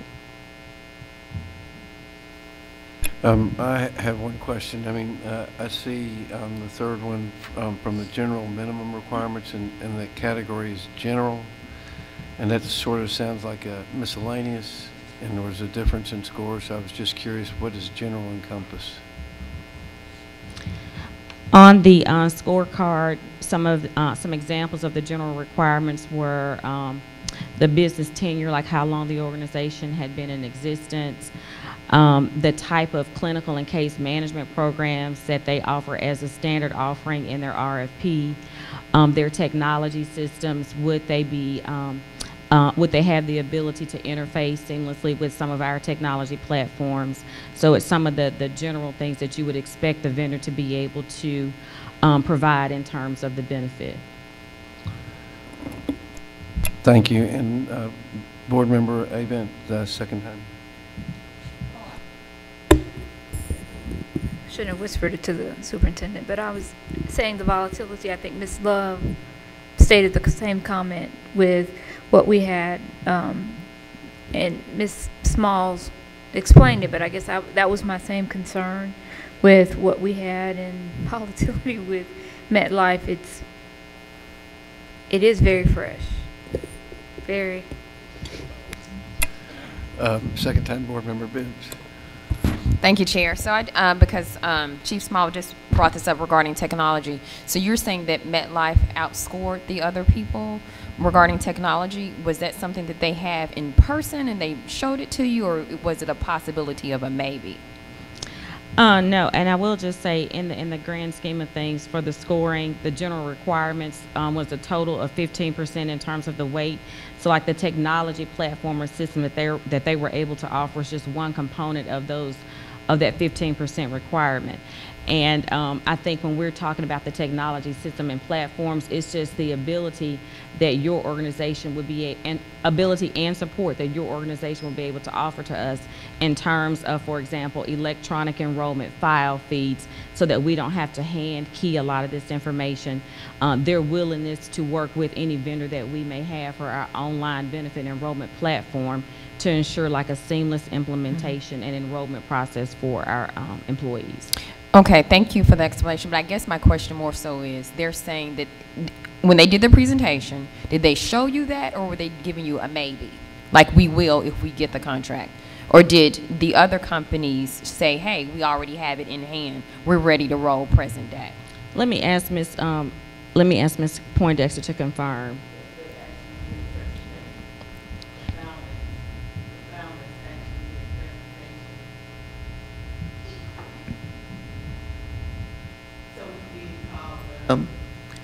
The 3 finalists in, and they all did presentations of their technology that they offered. So they did do, for the committee, they did come on site to do that presentation. And they did. I think they demoed their platform, but additionally, one thing that, like I said, that we always look for is their ability to be able to integrate with our platforms and provide us with the tools and resources to make the administration of the program easier, so that we're not having to manually key and deal with paper, which we've moved to a completely online, paperless environment for our benefits enrollment. Thank you. Board Member Love, second time. 2 more questions in the discussion background. So you're going to auto-enroll all employees, or just the current ones who are already on the SCS long-term disability plan? So the auto-enroll would apply to all eligible employees, but there is also an opt-out. And Ms. Poindexter and I have already kind of discussed how we will monitor this and do follow-up, or the necessary follow-up with employees to ensure that they actually want the benefit, that they are aware of it, particularly as we roll out the program, because that is new. In the past, we have had programs where it was an opt-out provision. And I think as long as we're able to get the reports that we need, we're able to help employees make the right decision, and oftentimes able to accommodate and refund premiums where there were any mishaps or any concerns related to, I didn't want this program, I forgot to opt out. We were always able to accommodate those types of situations and scenarios. Okay. And last question, bullet point number 2, where it says the annual cost of $3 million, and then the long-term disability of $5 million. They said this is based on if all 11,000 eligible employees enroll. So is this what you were suggesting, or your department, or is this what is this what the insurance company? No, is I this think what they suggested? This is just, I think, as part of the RFP process, So we have to calculate the maximum value of the contract. So this maximum value is based on if all employees were to enroll in the contract. And I think that's just the procurement and contracting process to state the maximum value of the contract. Okay. Board Member Cornell, is this your first time? Well, I don't believe you. We're giving you a second time. Let's see. Okay, so if I'm an employee now and I'm enrolled in Unum through payroll deduction, then I can stay enrolled in Unum. Yes, sir, that's correct. So initially, we did present an option where we were no longer going to payroll deduct if an employee participated in the individual plans that they now have available through, I think it's 3 different vendors. But after reconsidering that, employees will still be able to keep what they have. We will continue to payroll deduct for that. They will also have the ability to roll in this insurance program, but this is why we want to closely monitor that and make sure employees are educated so that A, they're not overinsured, and B, that, they're not, spending money in areas where they don't need to. So we do have a way to set up reports that we're able to catch that on the front end and be able to communicate with employees. And so if you automatically enroll, you're not going to be automatically kicking them off what they're doing? No, sir. Okay. And then Mercer is the company that developed and bid the... They helped us facilitate the RFP, and keep in mind this has been going on for quite some time, I think. So that's why they're still in the picture in terms of helping us through this particular RFP process. But just so we know how it works, they get a percentage.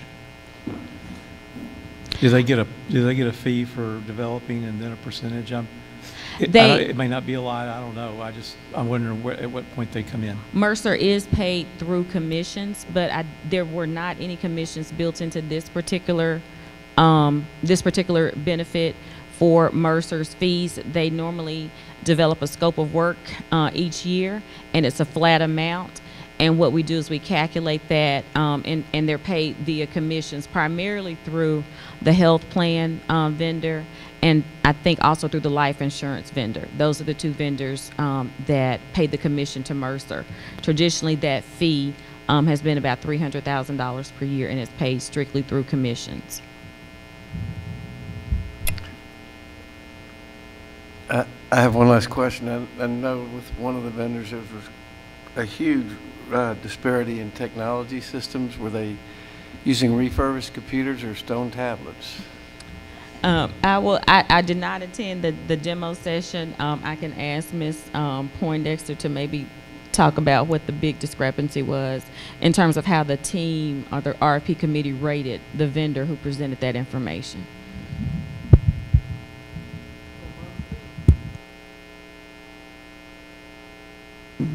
It's not okay. Mostly the committee rated the vendors based on the technology, as far as if they had mobile apps that employees could use, and if employees could actually go to their site, and make enrollments, that type thing. But they actually showed us a demo of what employees could do. So that was basically it. Oh, the reason why standard was so low is because they didn't really have the technology as far as employees being able to, pull up information about their claims using their cell phone or whatever mobile device that they have. And everything was still paper with standard. Okay, at least they graduated from Stone. That was enough information for me. Yes. Okay, thank you. I guess seeing no more questions, and since we're not giving Board Member Cornell a second question, I think we can move on to 710, Parent Engagement Services. I think just as a related, when Mr. Caldwell, really want to, and I'll circle back with you to, I think that the team has done a really good job of trying to make sure that we hold the health insurance premiums steady this year, and I think we wanted to share some different plan design stuff with the board early, so we'd love to do a budget and finance meeting, committee meeting at the board's pleasure, so we can share those with you guys as we think about the next year's insurance plan. So just want to raise that. Thank you. 710 is for APPT. I know the board is very familiar with the work they're doing around our parent engagement, and I think it expands to how many more schools? It expands to 15 schools. That's what that's for. I don't see any more questions, but so can you tell me what APTT stands for? Because I think we saw a presentation, and my question is, do we have any data that supports expanding this? APTT stands for Academic Parent Teacher Teams, and I'm happy to to provide with the report from last year, which was presented at one of the academic committee meetings, but I'm happy to share it again. Well, yes, that'd be just great, or just, you know, thank you. Mm-hmm. All right, that's the only question. 7.11 or 711, Mid-South Communications Foundation, radio tower lease. Yes, this is for the tower lease for our radio station to broadcast 88.5. I think it's 5 years at $34,000 a year. Board Member Orgel. Aisha, did I ask some questions about this? You did, Mr. Orgel. I think just a point of clarification, we're leasing the tower so we can transmit our signal. We're not leasing for cell phones or any other purposes. I think there was a confusion there in one of your questions. Not for me. Okay, I apologize then. I actually understand the difference. So, it's for a 5-year lease. Mm-hmm. And is the lease up already? Because Ms. Emerson, can you clarify the date on when the lease is up? Yes, the lease is up. Gotcha. Do we have to sign a lease for 5 years? No, we don't. We can go year by year. It was recommended that we do 5 years so that it wouldn't change. We're making amendments every single year. Mm-hmm. But if needed, we can do yearly. Making amendments meaning what? We added additional space. We moved spaces, so we made an amendment this year. The price adjusted slightly, which is also on that document. I saw that. And so now the price has gone up a little bit because we're in a new space and have additional equipment out there. So we were looking at doing a 5-year lease to hold it, and so we don't have to renew every single year since we had planned on being there. Was this off the air for a while? Or was what was off the air for a while? The TV or the radio? A few years back. Oh, yeah. Chief Powers. Mm-hmm. A few years back. It got hit by lightning or something? There was a major power outage that fried the equipment and had it down for several weeks. Yes, sir. Gotcha. Can you send me, Superintendent, the document before we sign it? Sure. And I would also recommend that we do it for a 1-year lease. Okay. And see what happens after that.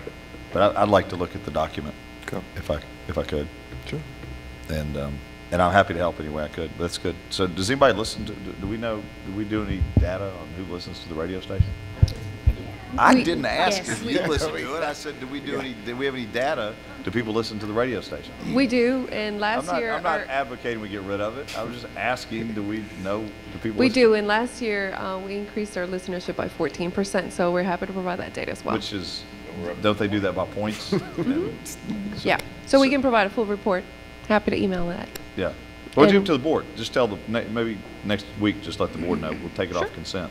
Okay. I just want to hear it. It's good. It's nice to hear. Yeah, and it's part of our strategic goals for this year. We want to continue to increase listenership, as well as viewership in our TV station. The board may or may not know it, but I was talking to the wonderful people back here that work in this small room without air conditioning, and that broadcast for us, and they broadcast the Southern Heritage Classic, and I think Mr. Best They did. might have been part of that as well back there. I see him in another unair conditioned room. So that's pretty impressive. So anyway, I'd just like to hear about it next week. And I also like to look at the lease because I'm in that business. I understand it. So I would be happy to help you guys. We'll send that your way. Thank you. Just to give you some insight, he told me he does better work in a room without air conditioning. Board Member Cornell. I do listen to the station, but I wish we had some stickers. You know, radio stations have stickers. I just wish we had stickers we could put on cars and get more of the word out. Call it like the best station, you know, or something. Also, if we could get the TV the TV station in our office. That'd be great too. Do you guys have cable up there? Okay, we'll take care of it. We get PBS. We get PBS really well, and we get the Hispanic station, which is very interesting, but I don't know what they're saying. We'll make sure we take care of the cable this week. We're going to skip your next item, okay? Board Member Love. Just for some context around Board Member Orgel, I listen to 88.52. He's also on Facebook. And if we're going to talk about the Southern Heritage Classic, we did have the livest booth at the Classic. Did the Tigers win? If we're just going to talk about it. They lost. You know, Shelby County Schools, we had the livest booth. I mean, we had everybody. I mean, yeah. Way to go. And we broadcast football games every week too. I think 3 last week. Yeah. We know that. I know you know about it because you vote on it. I'm talking about every person.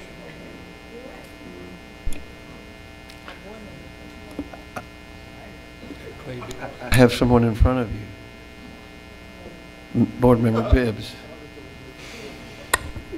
Thank you, Chair. So because Ms. Love just took my thunder, I just had to, since it was a great segue to talk about, just really proud of SCS and how we handle the Southern Heritage Classic. I think Ms. Love and I were out there pretty much the whole time. She probably stayed a little bit later than I did, but quite frankly, I am super proud of Shelby County Schools when it comes to how we partner with the community around events that matter to our students and to our families. Without a doubt, we were the best at the Southern Heritage Classic. So definitely wanted to give hands, claps to John Best and also to the communications team under Chief Powers, making sure that we were definitely a strong presence during that time. Thanks again. Board Member Cornell, yeah, this is your second time, so I'm going to take away 7:15 for your comments. So go ahead. I promise not to make you laugh. I will not try that. What I want to say something is very serious. I think it is incredible that people from all over the country and all around the world who couldn't get here for graduations were able to. There's no telling how many kids from other countries where they watched the graduation from other countries, and so I want to commend the station for making sure that our graduations went worldwide and thousands of people could see them. Thank you. Item 7:12, Memphis Area Transit Authority, MATA bus cards. This is for primarily our kids who attend alternative schools, of which we don't do regular transportation, so that they can get to the schools. And it's with a partnership we have through MATA, with MATA. Board Member Woods. Thank you, Mr. Chair. So, Superintendent, I will use this opportunity since we're discussing MATA to see if you or anyone from your operations team could update us on the conversation related to MATA and them wanting to supplement transportation for the district. Sure. So last week we had a meeting. The CEO and several members of the MATA team came to meet with us, and the dialogue was in 2 areas. One was, an interest on MATA's behalf to talk about potentially providing formal bus service to our schools, in lieu of our bus program. And they explained it to us as, if they were to pursue that type of activity, they would be obviated for their funding because they're federally funded. So that kind of took that item off the table. And then the second area was to try to do a pilot program at East High School to try, because of the STEM program, to try to set up some bus activity that transports children home after that program, because we don't provide buses after that program. So we agreed to pilot that as a program. Right, and I appreciate that that update. I also had sent an email, just more of a suggestion to the superintendent early on, and obviously you guys can do what you will with it, but You know, I think when we were in a meeting yesterday, a workforce-related meeting, and we look at what are barriers to young people going to work. And I was surprised that the number one issue is transportation. So while we talk a lot about getting kids back and forth to school safely, when we look at over the summer learning, the drop-offs, when we look at our kids' ability to go to work or maybe even go to our community centers or go to the pool, I think it's an opportunity, and I'm only mentioning this because we've had conversations about where should we be looking at making additional investments. I think particularly there's an opportunity to look particularly around our high schools or around kids who indicate that they are working over the summer or they have transportation challenges, that we could extend this type of program. If we already contracted with MATA, that there's an opportunity to extend that to other high school students that may or may not be interested in extracurricular activities, work-based learning, internships, or employment opportunities. I think it increases the public system ridership, and it also may increase this particular population's ability to go to work. We've used this program over the years, I know, for our alternative school students, but we're supplementing now something because we're not doing it. I would like for us to dig deeper and see what else is possible if we could serve this population in a meaningful way, particularly when the superintendent has indicated that we're going to be laser focused on career opportunities for this young population, and we know that we've heard directly from the students that transportation continue to be a barrier to them going to work. So I just wanted to make that pitch. It's not a pitch necessarily from MATA. I don't care if you give them Uber vouchers, but if there's an opportunity to support this population and help them go to work, I would like for us to look into it. Sounds good. Thank All right, you. thank you. Next item, 713, playground installations at A.B. Elementary, Fox Meadows Elementary, Getwell Elementary, and Bruce Elementary School. Thank you, Mr. Chair. That's exactly what this is for. And I believe the Policy Council has weighed in on all these because it is through Head Start dollars. Item 714, HVAC replacements Phase 2 at Berkeley Elementary. That's exactly what it's for, Mr. Chair. $1.4 million for HVAC replacement and repair. Item 715, interior painting, Bellevue Middle School. That's exactly what it's for, Mr. Chair. Interior painting at Bellevue. Just reading the title. Yes.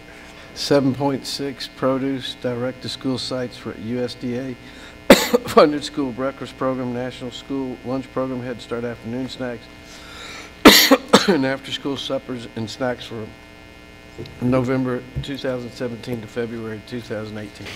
That's it for the snacks for the Head Start program during that time period. Board Member Love.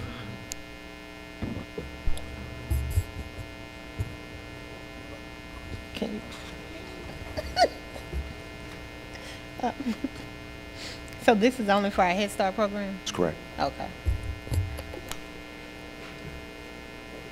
Board Member Cornell.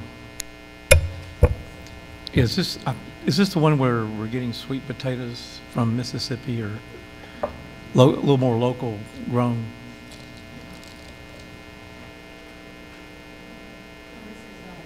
I thought I read where Palazzo was getting some sweet potatoes. Yeah, this is more about bananas, limes, pineapple spears, red peppers. Those are the All ones that listed can't be purchased in the country. They have to be purchased outside the country. I thought I read where we couldn't purchase it and couldn't find those products inside the country, but we had to go outside, maybe to Mexico or someplace.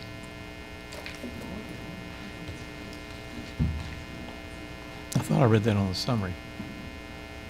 But anyway, Good evening. I'm sorry, this is direct to schools for USDA, and these items are items that must be purchased inside the country, and it is for the entire school district, including the breakfast program, the school lunch program, as well as snacks and after-school meals. Are some not able to be purchased inside the country? Yes, sir. And that? Those are items that would be on the next agenda items. And we are purchasing some things from farms near Memphis? Yes, we are. Okay. And that would be your local bid. Next item, 717, fruits and vegetables items. Fruits and vegetable items, November 7th to 2017 to February 2018, local preference. That's correct and goes to exactly what Mr. Cornell just spoke of.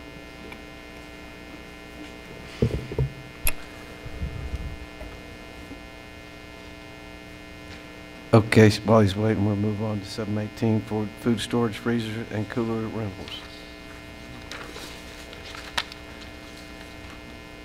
Thank you, Mr. Chair. This is in reference to our Central Nutrition Kitchen operation, rental of storage freezers. Seeing no lights, we'll move to 719, September 2018 budget amendments. Thank you, Mr. Chair. I think it's posted. Mr. Johnson, you want to hit the highlights on that? Absolutely. There's really one budget amendment for the month of September. It relates to capital. Our capital budget is increasing by about $2.4 million. This is a result of the timing in terms of when we are paying for reimbursements and when the payments are happening. So our fiscal year is somewhat split, and we have 60 days to close our books. And based on the timing and of the receipt of those invoices, we need to increase our budget by 2.4. So that's the amount that we did not spend last year that will be applied to this year.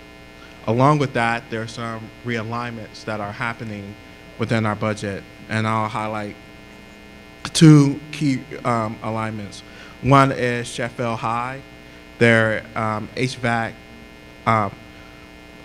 system needs to be updated, and we are reallocating unspent funds to support that project. And then the second is related to the purchase of a new building for the CNC as well.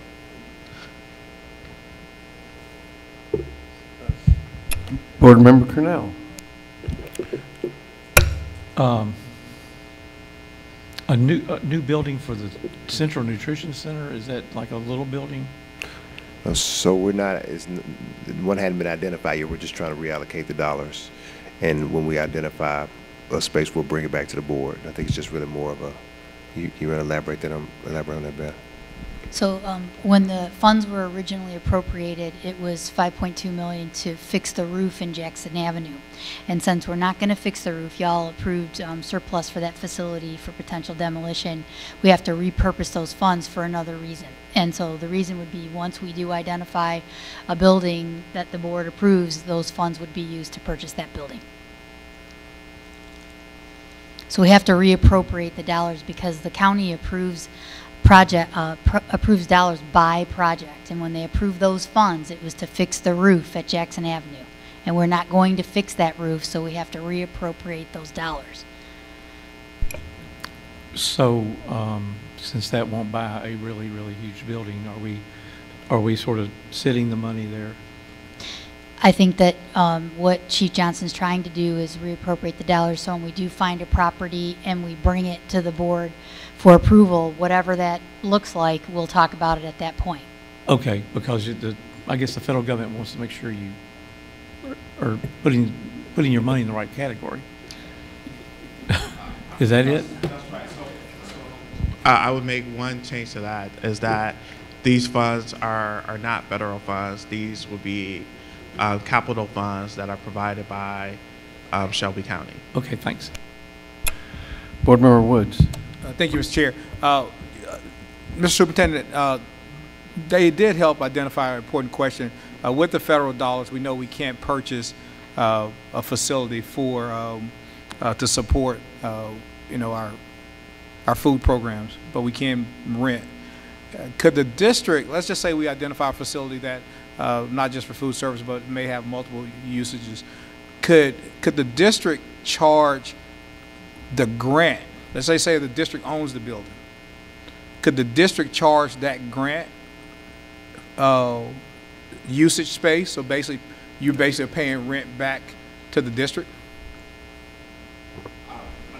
No, and How that would take place is that we are providing a direct cost that we charge towards these grant, and that I know I talk about how that pays for administrative costs, finance, HR, right. But it also would encompass that as well. So you're saying that your rent cost is a part of your indirect cost, your administrative cost? Yeah, if you think about the total calculation of it, it would be a component of that. Okay. All right.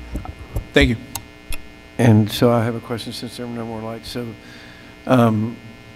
was this sort of the next priority, and that's how we identified to spend it on this item?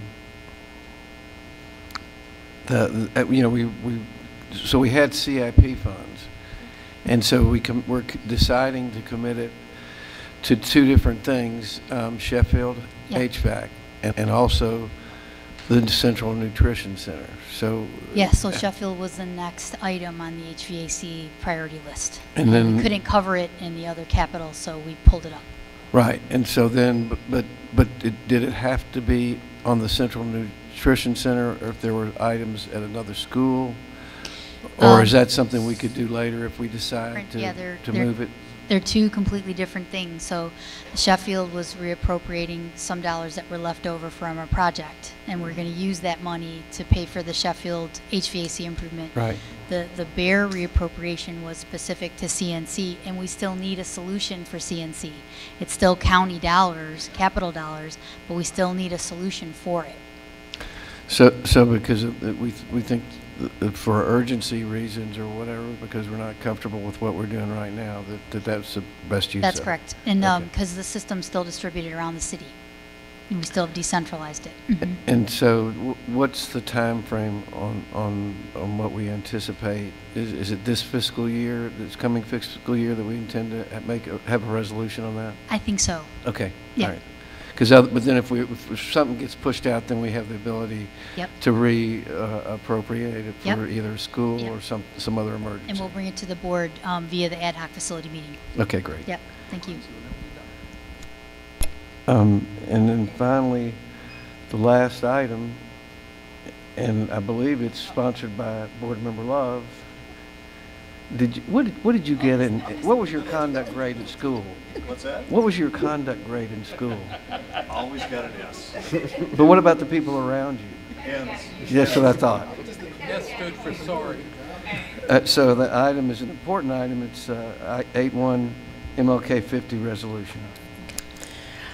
Board members, this is a resolution I did tell you guys about last month that I would be bringing forth. I do want to ask if there are other board members that would like to sponsor this with me.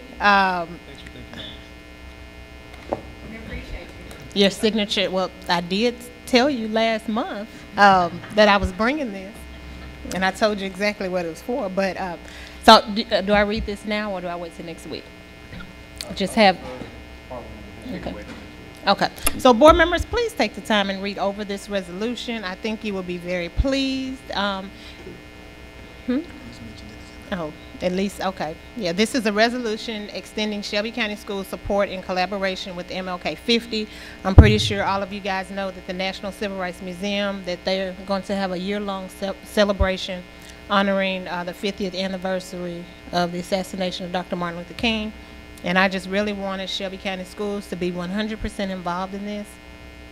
If there are any other sponsors that would like to sponsor, Ms. Goins, please get their names so they can be placed on this as well. Thank you. Board Member Orgel. Y'all might want to do that, which would be great. We'd love to co-sponsor it. And as a Chairman Caldwell, as part of the... Pardon me, what was that last name? Chairman Caldwell. Okay, I thought you were speaking Hebrew or something. It's part of... that'll be tomorrow. I'm Jewish, so I mean, I can say that. So anyway, never mind.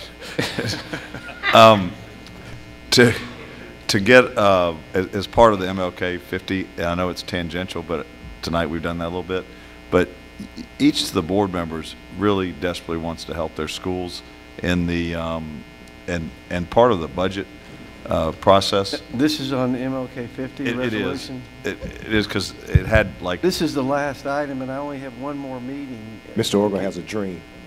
So, thank you. And no, but I was saying, in benefit to all of our schools and our students, to the board, we have funds allocated for us to help our schools, and many of us have schools already asking us for grants to do certain things. And the school year, if we don't get them in soon, some of the needs are going to pass. So I was just imploring my fellow board members, because I've seen some emails going around from the board office that about a process for dispersing these funds. We should, in short order, I don't. We have a meeting. It might be December till we do anything. I mean, I was just going to say, we can, if it. You're right. With that, meeting's adjourned.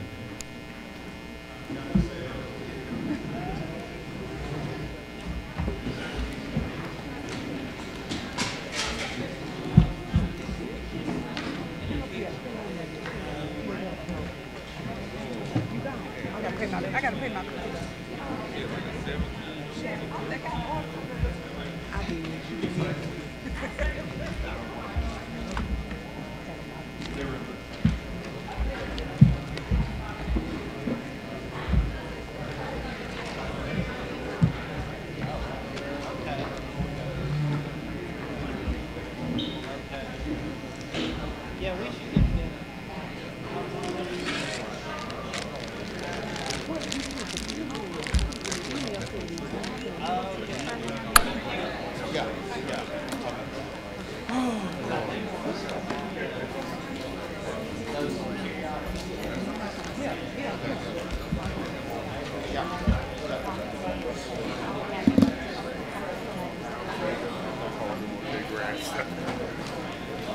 Yeah, I thought